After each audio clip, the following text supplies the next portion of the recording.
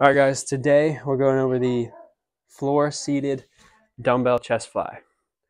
All right, so I like to lay down, plant your feet, keep your core engaged.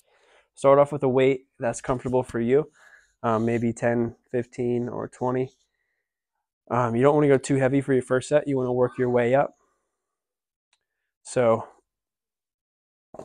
dumbbells are together. Get them up. Keep the dumbbells on your palms there. You really don't have to grip it super tight. Just keep the weight up there on your palms. So that way you're forcing your chest to do the work and hold that weight up. When you go down, you want to make sure it's chest level and not shoulder level. So this would be the wrong way. You don't want to go super high and injure your elbows or injure your shoulders. So turn them slightly underhand. This is the correct way. Bring them down chest level. Super slow. Up and squeeze. So I didn't clank them together. I controlled the weight, brought it up, went slow on the negative. Core is tight.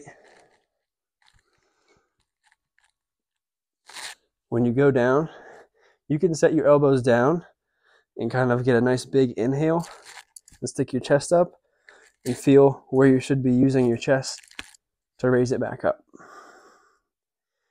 You could even bring your head up off the ground.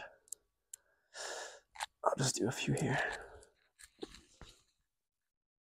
Hold the first few.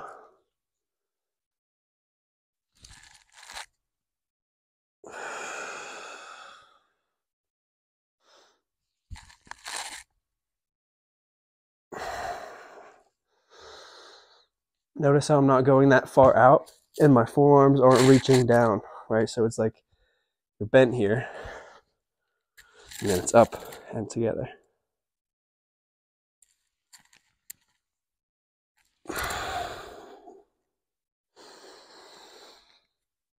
So if you were on a flat bench, the floor wouldn't be here, so you'd be able to go even deeper and stretch your chest out, get the full range of motion. But if you don't have a bench, the floor is just fine to get the movement down and learn how to do it the right way.